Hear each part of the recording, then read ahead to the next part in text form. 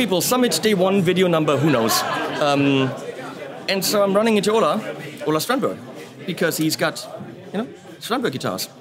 And I picked this thing up and it's so light. And that's not just because it doesn't have a headstock. Because I have a headless guitar and it's much heavier than this. Yeah. So why is this so light? We constructed this from the bottom up, really, to be as light as possible. And obviously, having it headless makes it possible to make it lightweight and still balance well.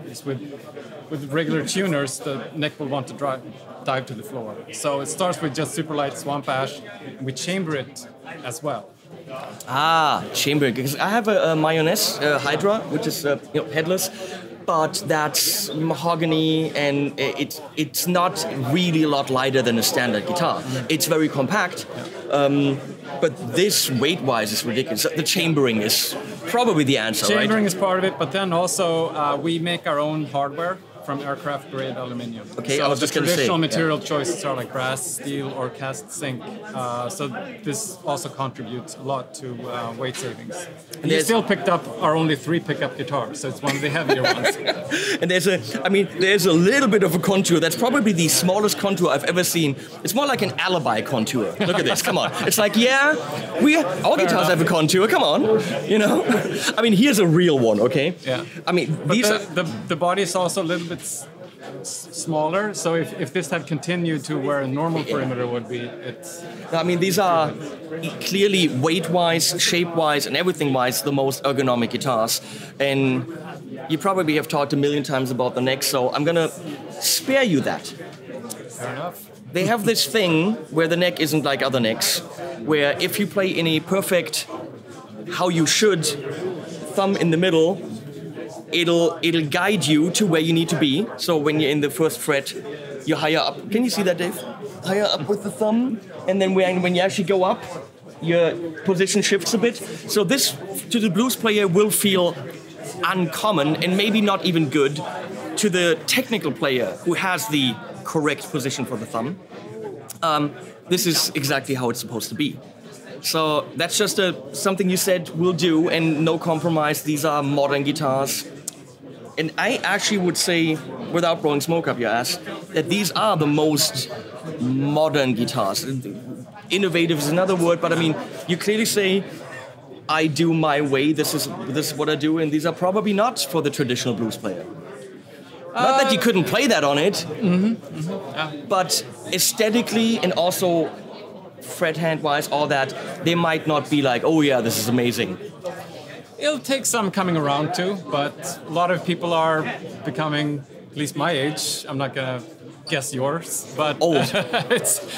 Old as fuck. It makes a difference to not carry all that weight on your shoulder. And we keep hearing from people that, I can finally play without pain, and I had carpal tunnel, now I'm back to playing. So we're actually finding that this design makes a difference from the ergonomics perspective. I see it's not just a gimmick. A Trace editor. I see him play these in videos all the time, yes. And he's a phenomenal guitar player. Isaac, you're a phenomenal guitar player. And I get jealous at his skills, but also like just the ease. Everything looks light. Everything looks effortless. Yeah. And that's how I probably would describe these. A great tool, because things are effortless. I want to say that the reduced mass and stiff and light materials make it, there's less mass to set in motion, if you would. Mm-hmm. So there's more dynamics and they're more touch sensitive. So there is something to be said about the mojo. Mm-hmm. If, no offense to you, but this is not very rock and roll. This is very technical metal. Yeah. And if you grab a Friedman that's all beat up and whatever it looks like an old, there is something to be said about the psychology of playing guitar. And when you pick up an instrument, the way that it feels, looks, the way that it makes you feel has a lot to do with what you play on it. On a telly, you might not metal simply because it's a telly.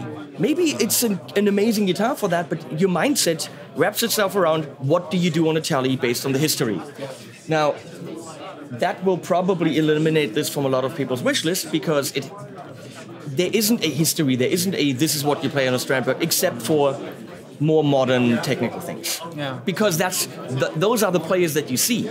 Again, not saying that they can't sound like that, but this isn't aged. This isn't a Strat. So you're not going to go Stevie Ray Vaughan on it, which is probably kind of sad. Yeah.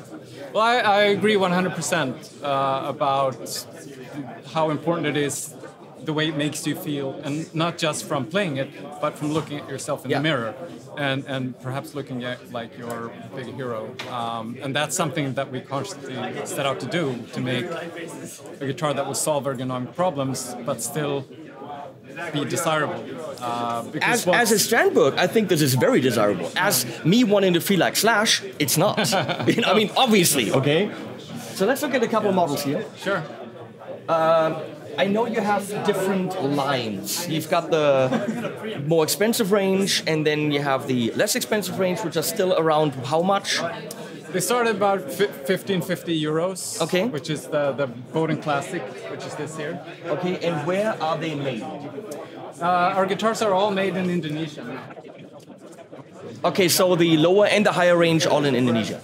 Yes, we used to have a custom shop in Sweden, but we actually stopped taking orders last year, simply because it was too overwhelming. We want to do a good job with production guitars. With the right oversight and everything and enough quality control, you can get great guitars out of Indonesia. Absolutely. Yeah, and we do focus on it. We put a lot of resources into ensuring that and growing with care.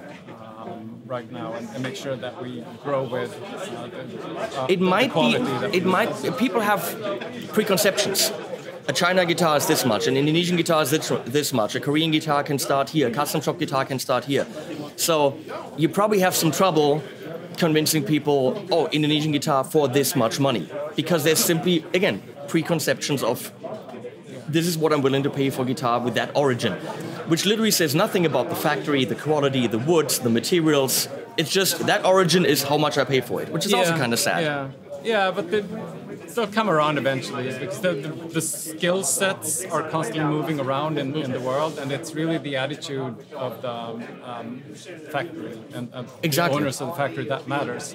And when they put their minds to it, they'll do the best in the world. When we say Indonesia, it doesn't mean one company in Indonesia. It means there's many companies and factories in Indonesia. So literally that means nothing. It's like this. It's a German-made guitar. Well, that can be a very shitty guitar. That can be a Nick Huber. It can be a ridiculous guitar. So the origin really says very little unless you know more specifics. Yeah. Right? Yeah, and we use the PT Court factory, which is it's. I want to say they do amazing work. Yeah. And they have the exact mindset that we need. Continuous improvement, really want to do the best product in the world, and we spend a lot of time working together with them, so it's a continuous dialogue, and we couldn't be happier, really. Is this roasted maple? It is, yeah. I love how everything on this is literally designed for the instrument, the jack, the trem, everything. You don't have a plate on here because you know why? Everything is yours. So, very cool. So at the same time, we do make sure that it's not like rocket science or you need specialty parts. There are obviously parts that only we can provide, but any guitar tech can repair and set up and maintain a guitar like this. So that there's nothing unique about it in that way. So that's the fun thing. That's where it starts. What's the most expensive instrument at the booth? That would be our bassist, I think. Oh, really? Yeah. Oh, that's a beautiful blue.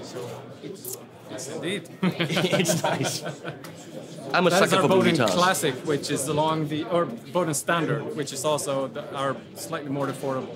Oh, really? Around the 1,600 euro mark. Nice. But if memory serves us, our bases are 3,300 euros, around there.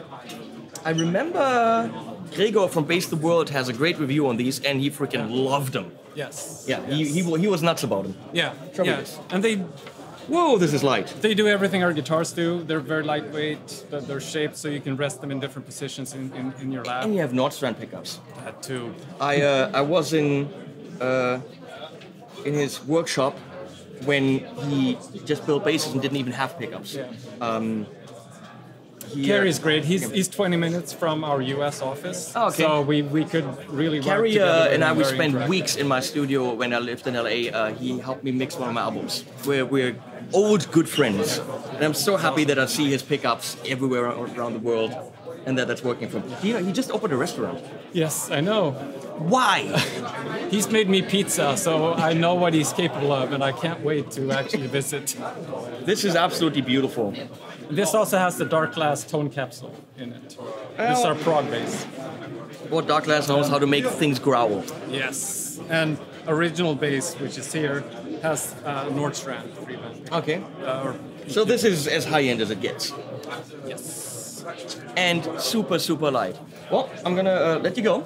Actually, I'm gonna leave you here and we go.